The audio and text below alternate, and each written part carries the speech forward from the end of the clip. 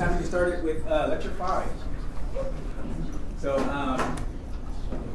before we were dealing with ideal systems, okay, now we're going to start looking at some non-ideal issues with the op-amp. So for a quick review,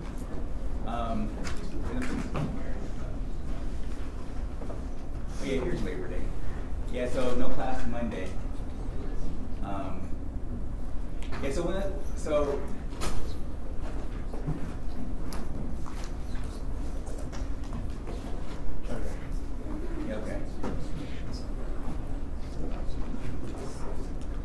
Yeah, and we're also going to begin chapter 11 too today. So this exam will cover all the way to lecture 11, and so that's all of chapter 10 and chapter 11.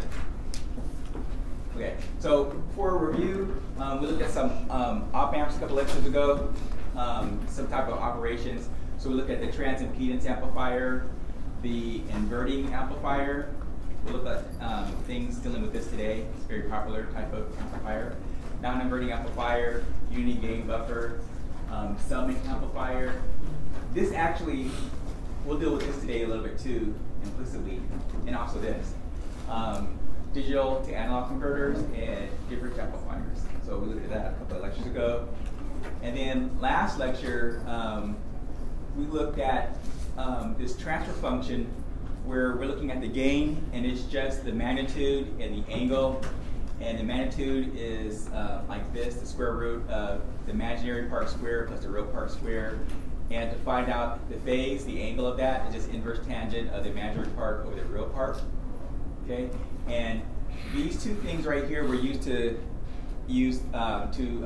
plot something called the Bode plot, which is basically the magnitude versus frequency, or the phase versus frequency. So that's where we get that from. We looked at different type of filter systems, like the low pass filter. It had this kind of form. So whatever you do is you get your transfer function, and then you put it you force your transfer function into this type of form. And if you do, this part is the maximum gain you get out of it. And if your denominator is like that, you can pick off what the cutoff frequency is right here. And for a low pass, all the low frequencies are able to pass through, and then the high frequencies, they're attenuated as long as they're like 3 decibels below and below that of the maximum. For a high pass filter, it looks almost like the low pass filter, except this part right here is inverted, right? But again, you get your transfer function into this type of form, then you're able to pick off what your maximum is, you're able to pick off what your cutoff is right here. The band pass filter looks like this, okay? And, no wait, this is band reject, that's band pass. So this is the band reject filter, band pass filter. They look pretty similar, like these are kind of similar. The thing is on the denominator is exactly the same. It's the resonant frequency over the quality factor. Same here. The numerators are a little different, right? This is for the band pass, it's S multiplied by this ratio. For here, it's S squared plus the frequency, the resonant frequency squared. And this is the resonant frequency right here. So that's the band that's rejected. Oh, here is the band pass. This has this bandwidth you're typically concerned with, which is just the two cutoffs. This cutoff minus that one, that's the width of that band. No, I should say here, this bandwidth goes from 0 frequency all the way to cutoff. This one goes from cutoff to infinity. For the quality factor, it's basically the resonant frequency over the bandwidth. Okay, so it's typically a large number greater than 1. For active high pass filters, that's when you're starting to use op amps. These were like, we looked at these with passive systems at first, but if you have an op amp, then it's called an active type of filter. Same kind of characteristic, right? Like this, same kind of characteristic. This is sort of like a differentiator. This is sort of like an integrator, but it's low pass. So that's what we seen last time. Okay, and oh yeah, for the phase here, here's some things that we looked at with the phase. Okay, and also where that cutoff is for omega C, or omega H or omega L. So any questions about this stuff right here? Our last material? Okay.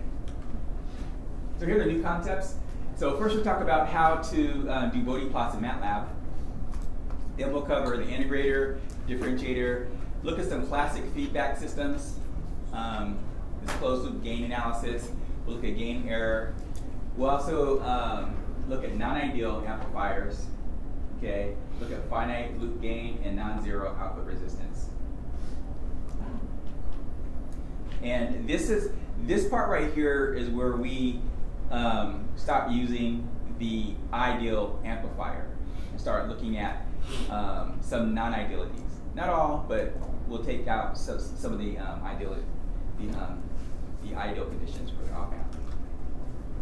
Okay, so here's an example of how to do Bode plots in MATLAB. Okay, so let's say you have a transfer function that looks sort of like this. And let's say you first get it like this, and then you can convert it to this form. And again, once it's in this form, then you can pick off what it is. Like here's going to be your amplitude, and this is your cutoff frequency right here. So in MATLAB, if you want to plot it out, here's a MATLAB plots right here. I know it's kind of small, but this says magnitude, that says angle, well, it should say phase. Yeah, I change it later. So it should say phase, that's decibels, here's frequency, in radians per second, this is degrees, and this is frequency radians per second. So here's one way to do it in MATLAB. So first what you could do is define your space for your frequency. So what this is, I have a 1, 5, and 100. So the first argument corresponds to the power on the 10, the base. And this one corresponds to the maximum. So it's going to go from 10 to the 1 to 10 to the 5th. I know you can't see that, but that says 10 to the first power, that says 10 to the 5th power right there. So that's your minimum, maximum. That's your range of your x-axis, okay, in both cases. This right here is a number of points, okay? So this tells MATLAB how smoothly to plot your curve. If that was 10 instead of 100, it'll look sort of like piecewise, you know, like linear lines that are, you know, pieced together. If it's 100, it looks pretty smooth. You can put 1,000 there too, you know, but this just tells MATLAB how many data points you're going to plot along this line right here, and it's going to connect the dots. So for this right here, I just put S equals J omega, and MATLAB recognizes J as being square root of -1. Okay, so that's this S, so I can just plug S in. Another way to do this is that you can just put J omega in here instead of S, and you can skip this line. So I'm just taking this equation and sticking it right here. So -2 pi times 10 to the 6th, that's this numerator right here. And then in the denominator, I have S plus 5,000 pi. Now, it's important to put this dot here, okay, by the division symbol, because this, okay, let me ask you, does anyone know why it's important to put that dot right there when you're plotting things out?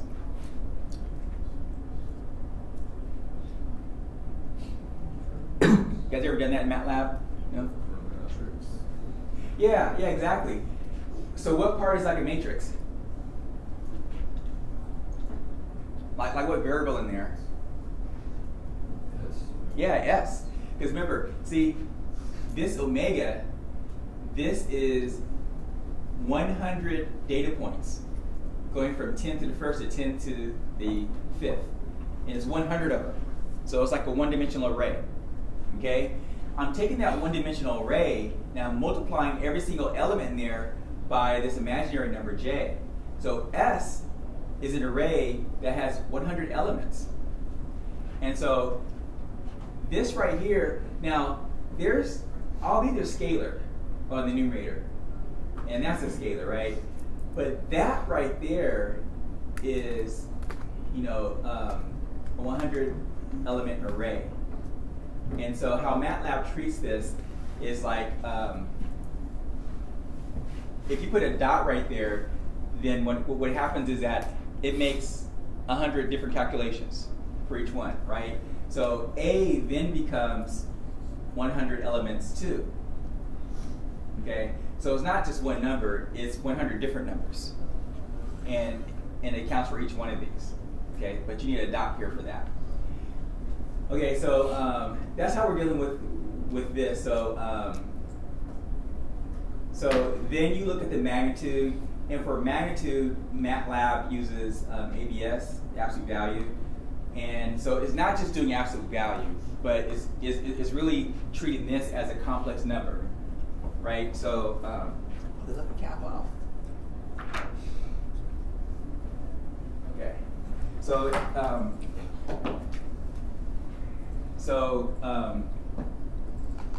yeah, I mean, you guys don't know about complex numbers. So anyway, it treats this as a complex number, and so you can really think of it as taking the magnitude of that. Okay, whereas A complex or A star complex conjugate, and then you take the square root of it, and then that's how it determines what the magnitude is. But again, this value right here, magnitude, is 100 elements, because that's 100 elements. Okay, and with phase, so this function right here, angle, takes this complex number, and then for each one of them, which there are 100, it generates 100 different calculations of angle, and that's inverse tangent, imaginary over the real part. Okay? So that's what these are. So basically, these are the y values on the y-axis for the magnitude and the phase. You know, all 100 of them. Okay? And then this omega right here, it tells it where to place it. Okay? So then this part right here is for the first figure. This part right here is for the second figure. So I say figure 1, and I use this CLF. You guys remember what CLF is? Clear figure.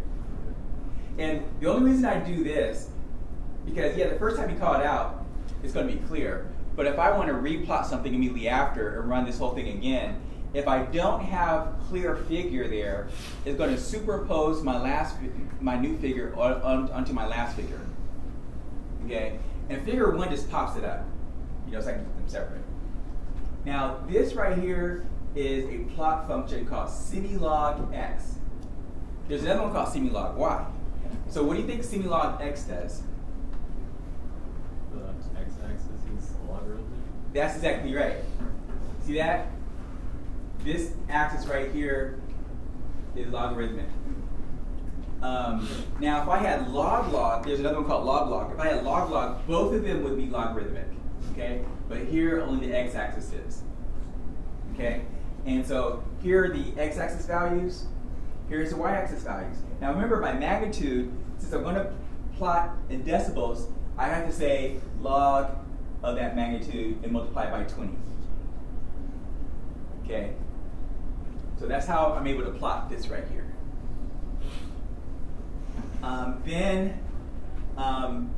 If I just did that alone, I would just have a plot of this blue line. I would have these numbers on the y and the x, but I wouldn't have this grid. So I have to say grid on. Okay? And why do I have hold on here before I do the grid on? So what this hold does, it tells MATLAB to whatever's there, don't erase it. I just plotted this. Don't erase it. Hold back, and then I'm going to superimpose this grid on top of it. Okay? If I didn't have hold on, and I just ran these lines right here, it would plot this really quickly, and then it would erase it, because this is not here, then I would just see a grid with no line. So you got to have the hold on if you're going to do extra things with that plot. Okay, then I put the title, magnitude, I label the y-axis, dB, and I label the x-axis, frequency, right here.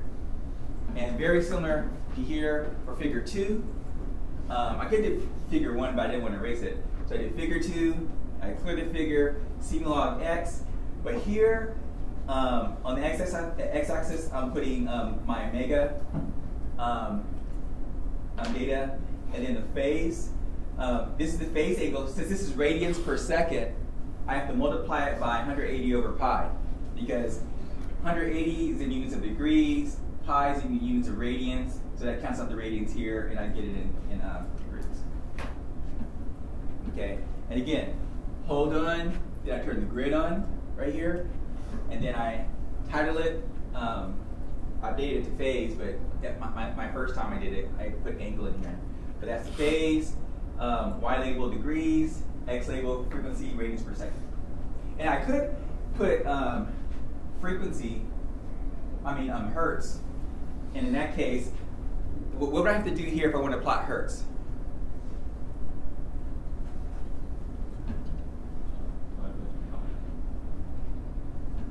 Yeah, exactly. So this is going to be radians per second, and so if I just want to put per second, I would have to count out the radians, and 2 pi is in radians. So you divide by 2 pi, and then both of these would scale somewhat, right?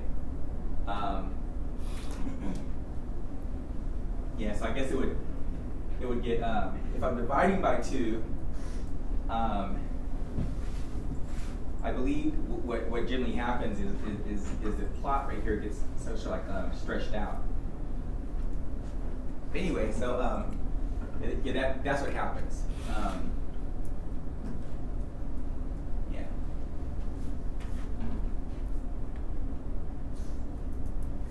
Okay, and if you're going to do some other kinds of things, all you have to do is just replace A, right?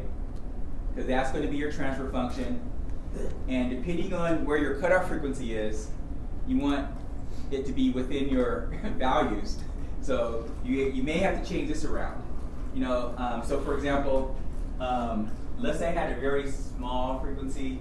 What I would do, and I need to go down to maybe to 10 to the 0.1 or 10 to the 0.01, I just change that to either to 0.1 or 0.01. And if I need to expand that past 5, I get to say, if I need to go down to 10 to the 7th, I just put a 7 there. If I need more data points, I increase that number. And I could put this here too. I didn't have to use this. This is the same thing. If I did that, and I put this equation here, I would have did the same thing. The only reason I did this is to do like a sanity check, to make sure that my plot is right? So what you do here, this is going to be the maximum value. So you convert that to decimals. So you do 20 log of that value right there, and then you make sure that it matches up with there. And it was like 119, and this goes to 120. So I guess 119 is like right below that. So it's fine. And also the cutoff is at 5,000 pi. And that was like right here. So that's like at 3 decibels down. It's like right around this area. And that also means that the cutoff right here was at this range, and it was like around 135. So if you go back to here, see that? 45, 135. It's like, well, 180 minus 45 degrees is 135. So still, 45 degrees shift from 180 or 0 degrees. So that still makes sense.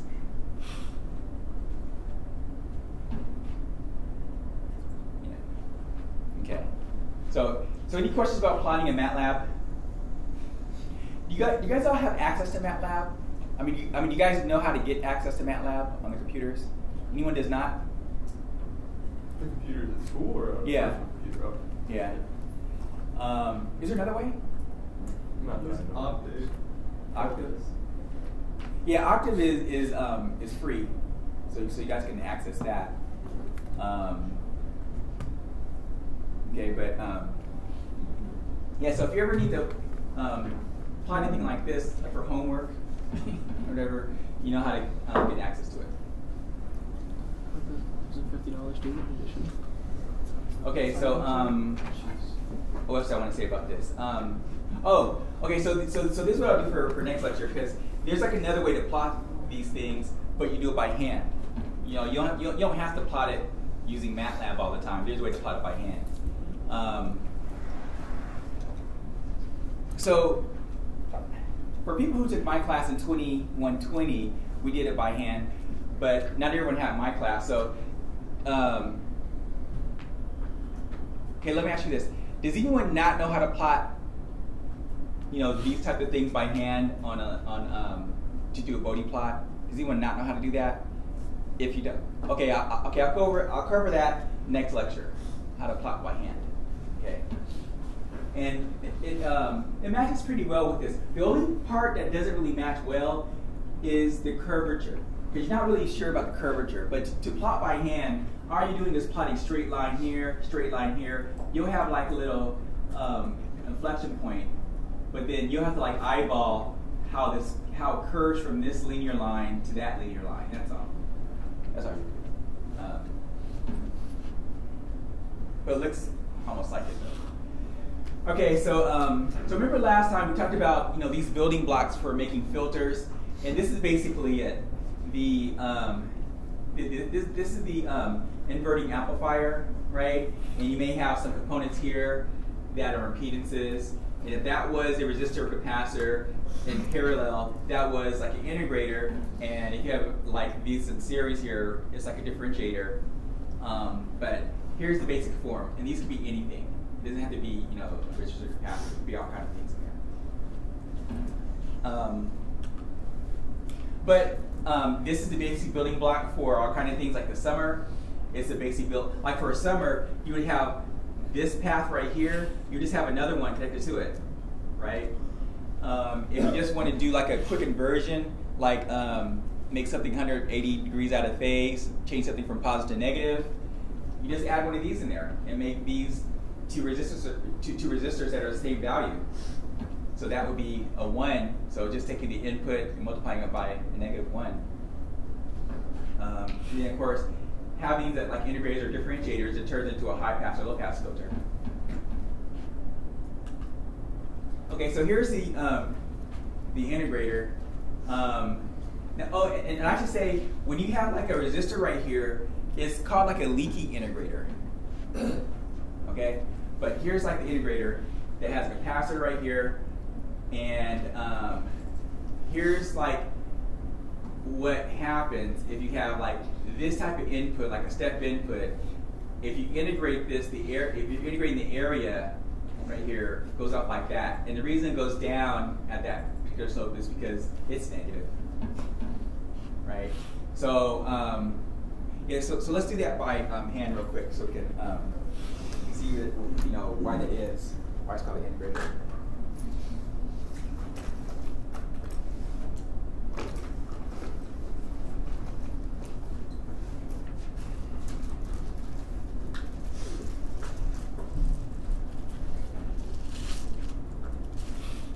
Okay, so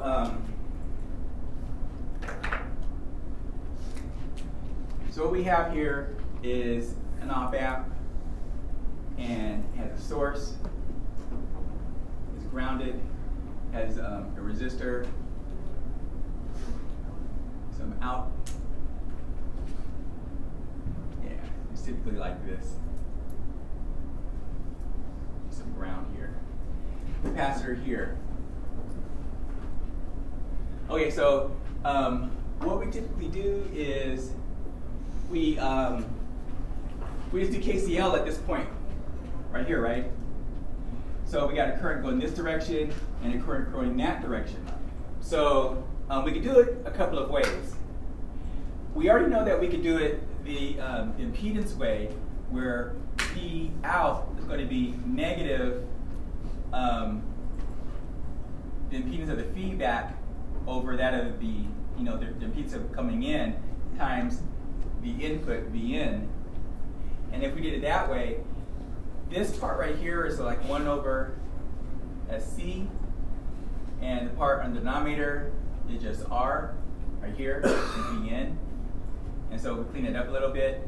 It's just negative 1 over SCR Vn. Or you can think of it like this too. 1 over that type of thing, that 1 over S. And I put the Laplace transform up there in the corner. The Laplace transform pair. See that right there? You guys remember your Laplace transform. So that's how to do it in frequency domain. If you want to do it in the time domain, then you just do your voltages. So this voltage right here is going to be what at that point? Yeah, it's going to be 0 because it's grounded, copied up there, right? So, so the current going this direction is 0 minus VI over R plus current going this direction. Well, this is a little tricky, right? Because it's a capacitor. So remember the formula for capacitance is the charge over the voltage, or you could write it like this, CV. Current is the derivative of that, right? So if we're going to differentiate that side, you have to differentiate this other side, which is CV. Now, if C is constant, and it typically is for circuits, the things I deal with is not constant, but for circuits it's usually constant, so you can pull out that capacitor, and the thing that's changing then is the voltage across that capacitor. Okay? But this voltage is across that capacitor, so it's the change across that capacitor. Okay? So in this case, the current going this direction is this right here, or this one right here, right? So it's that current and derivative of the voltage change, the voltage here minus the voltage there, over dt, and that has to sum to 0. Okay, so then all you do, you have to like get this V0 by itself. So what you can do is say, so on this side you have negative C dV0 dt equals, and you throw this on the other side, you have VI over R. Okay, you can clean it up by saying this right here, by putting that negative C on the other side.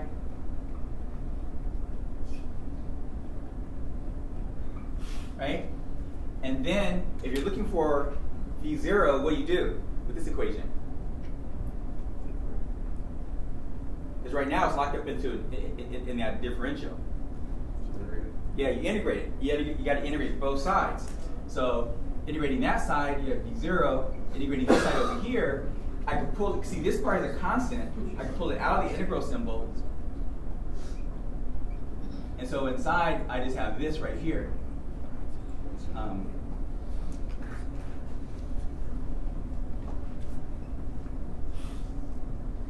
Right?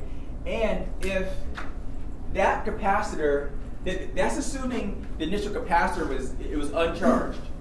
Okay? But if that capacitor was charged, what do I need to do to this equation? It has some initial charge on it, on that capacitor.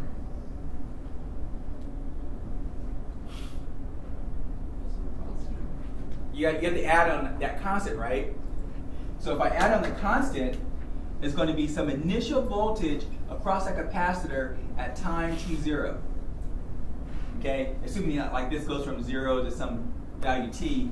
If that, once I turn this thing on, if that capacitor was initially charged, I would have to add that additional voltage there, because that voltage, V out, would start being some voltage value. Because remember, this is 0 right here, and then if I have some initial voltage, it would be right here. So that's what that is. But again, you can clearly see whatever I throw in on the input, it's integrated, and then that's what I get on the output. Now, if I want this to be a nice pure integrator, this R times C has to be equal to 1. Right? Yeah, it's going to have a negative there. But if I want to get rid of the negative in a circuit, what do I do? Get rid of that negative. Yeah, add onto this part right here another inverting amplifier where it's just a feedback resistor and a regular resistor that's the same value. That will, change my, it'll get rid of that negative. Okay, so yeah, so that's that here.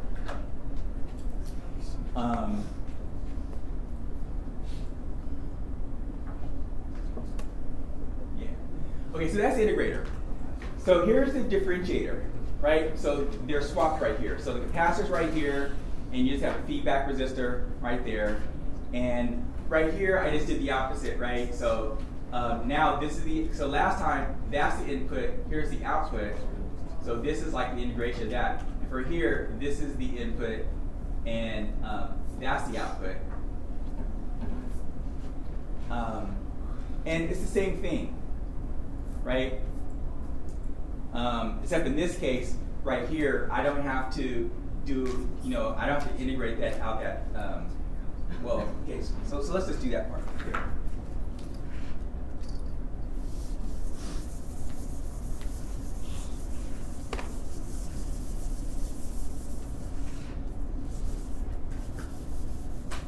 So the only thing we're doing differently is that this part right here becomes a capacitor. This part right here becomes the resistor. Okay? But we still do our KCL. Okay? So the current going this direction is going to be C derivative of this voltage minus that voltage over dt. And the current going in this direction is, we're adding currents out, is going to be this voltage minus that voltage over R. That has to sum to 0 by KVL law. Okay, so we have negative D, let me put this in, negative C dPi, that's I over dt. That equals V out over R, right? And I want to solve for V out. So V out equals negative C R d Pi dt. Okay, so clearly, if my CR, they multiply to 1, then whatever my input voltage is just being differentiated, and that's my output voltage. It's really nice. So that's how they did, differentiation, integration in analog computers, by just, doing it with signals. Oh yeah, and if you were to do it the Laplace way, you have that right there. So you end with an S, where same thing. Here, the S was in the denominator, that means integration. Here, the S in the numerator, that means differentiation. Okay?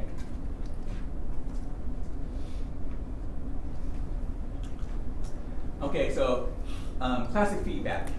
Oh, so before we go on to this next section, any questions about this last two things in chapter 10? Integrators, differentiators. Okay. Remember, these are filters too. They have these filter properties as well.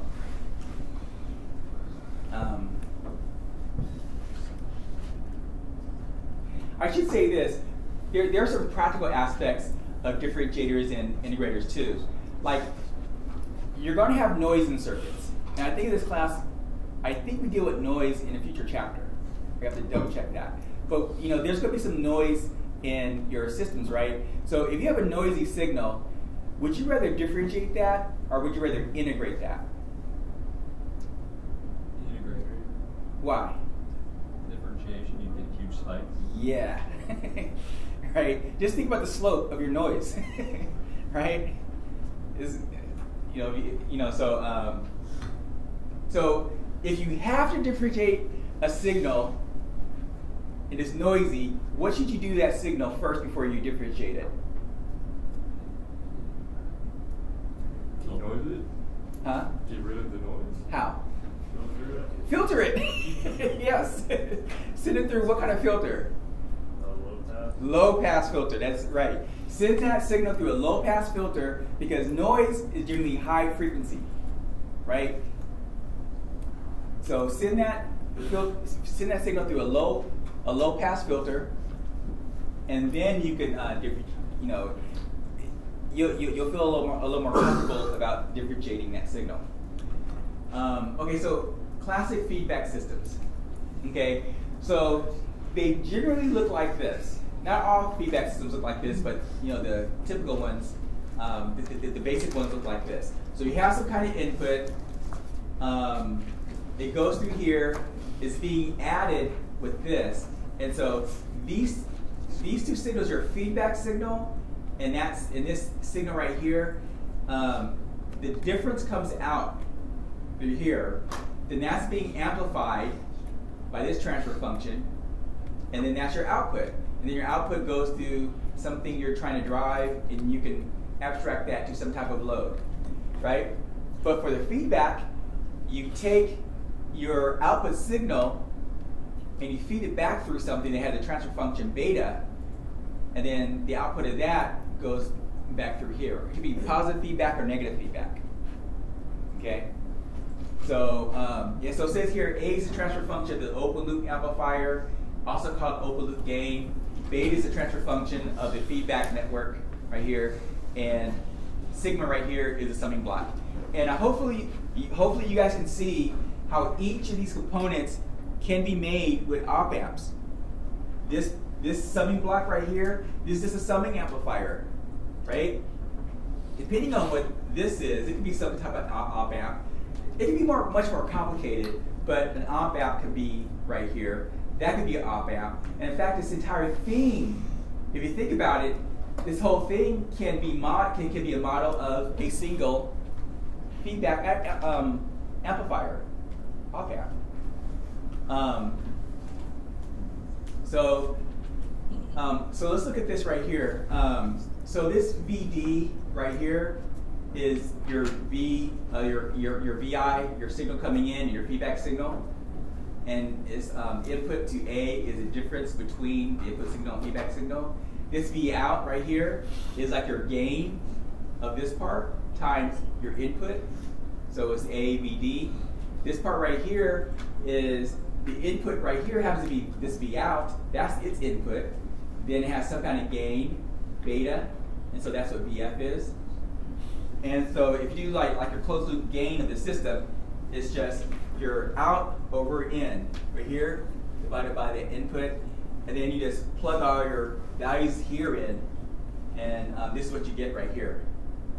And for an ideal op amp case, you could take like if this was like the ideal situation of that op amp, that would be this part, and then this A beta, they call it T, and that's called the loop gain. It's just that times that divided by 1 plus A beta, which is T here.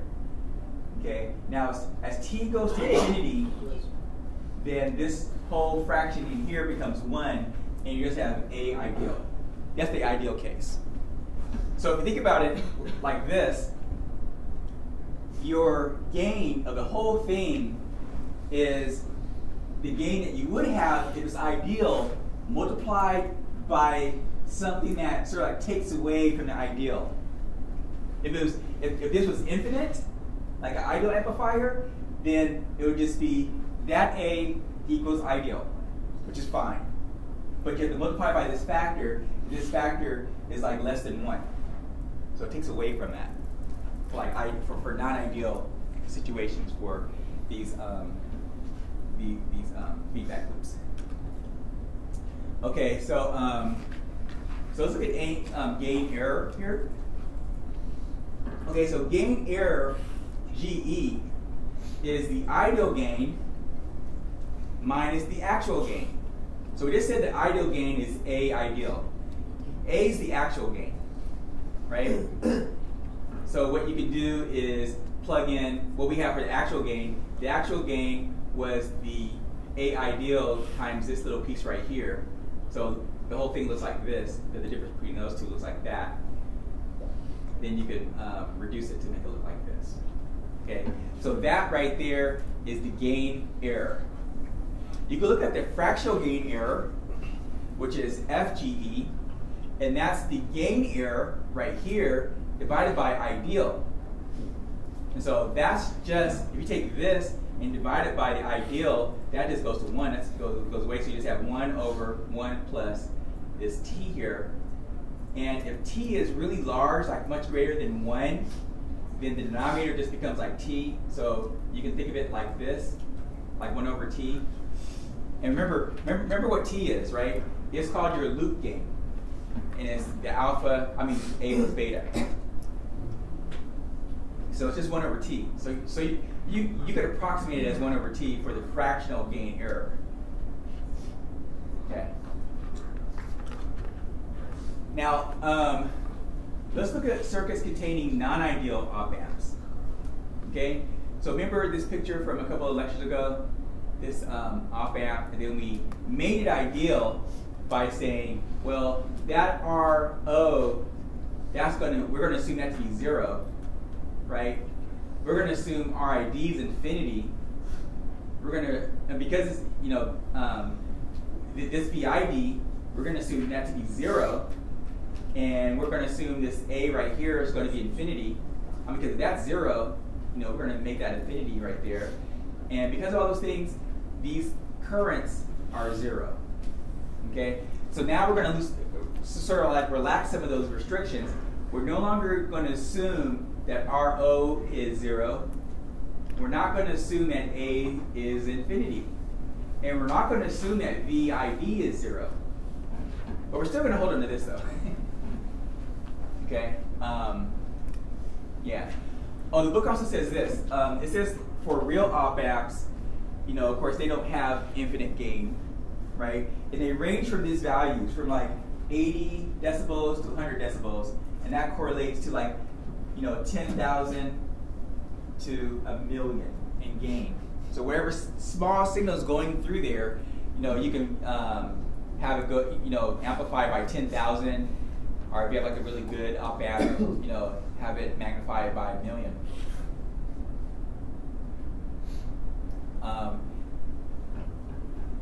Yeah, and you can clearly see the benefit of decibels. Like this number could get really, really big, but you can see that the change in decibels is really small.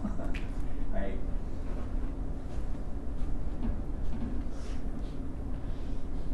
It looks small, if you want to write it down. Okay, so let's look at finite open loop gain here. So this is a non-inverting amplifier. So the first thing I want to bring your attention to is like, remember this picture of this loop? This right here can be thought of as this, right? Where see this part right here going through beta, going back up? That's this. You have your output. Here's your output. And it's going through this B here, beta, right here. So this box is this box. And it's going back into here. And it's going back into here. And this right here is sort of like the summing part. So you have your input. That's coming in. This is coming in. It's sort of like being, the difference is going through here, and that's at VD. The difference here is VID. And then it's going through this amplifier here, this VID being multiplied by A. That's this part. So this VD is being multiplied by A, and that's what's coming out. Okay? So, so for I being 0, so we're going to keep this, even though it's really not that 0. It's really super small, though. This is just like the math for that. So I'm not going to go through the math because we only have like 4 minutes left. But go through the math when you get home. Make sure it makes sense to you. But basically, what's being done here is like for this VI right here, this right here is the voltage division, where it's that resistance over the sum, right? And then beta is, this is the beta right here, that's beta, okay? And then all these other things are being held too, right? Where now we're not assuming VID is 0, we're assuming that VID is the difference between this voltage and that voltage. Okay? That voltage right there is V1. And so I could just plug this into that for V1. Yeah, so all the steps are here. And I don't think I skipped any steps for here. Okay, so that's that thing. For the inverting amplifier, it's like this, and still, you can still abstract it to this, except here's beta right here, going around this way.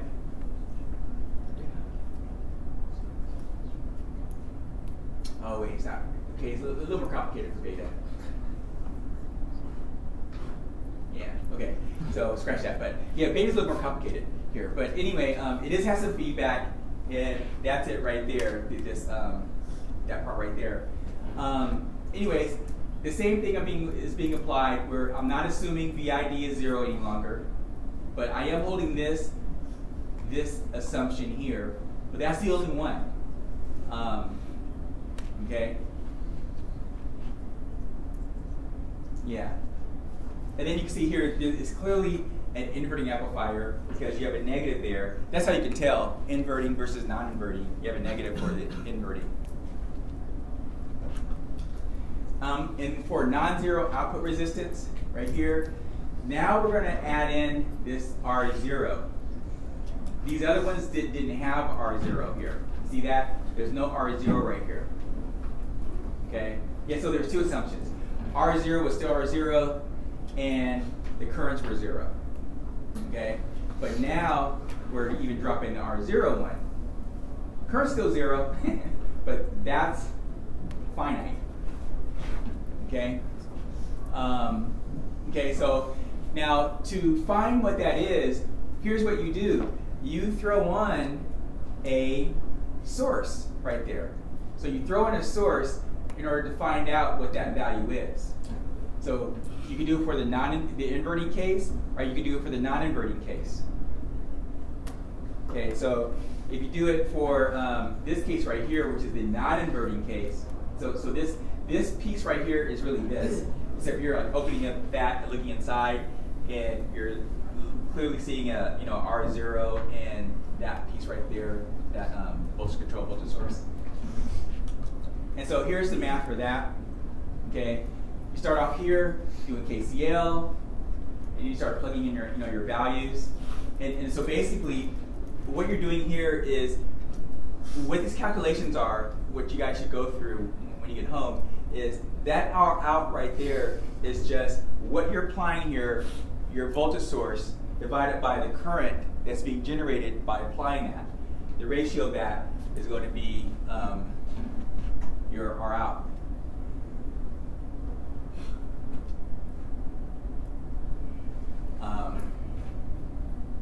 Yeah. Okay, so any questions about these last two things? I went over those kind of quickly. Yes? List R out and R sub O, are those two different things? Yes, yes. Okay. Yes, yes. Yeah, thanks for pointing that out. That's really important. Yeah, R out is what is seen at the output. So R out is like all this stuff. Okay? But RO, it is in there, right? So this part right here is like this last part. Okay? I know I skipped over this stuff, but this part right here, you're getting your 1 over out, R out is really this. And basically, these two things are coming from these things above, right? You're getting those two things, and you're plugging them in here, and it's like this. Well, one way to think about it is like this right here is a reciprocal of just R out. But doing it like this, it looks like you're doing things in parallel, because if you invert that, it's like you're adding up these other resistors in parallel, right? And that's why it says, this in parallel with that right here. This is T. Remember, that's T. That's where that came from, in parallel with this right here. Okay. Yeah, good question. Anything else? Okay. All right, so with that, I'll see you guys on Friday.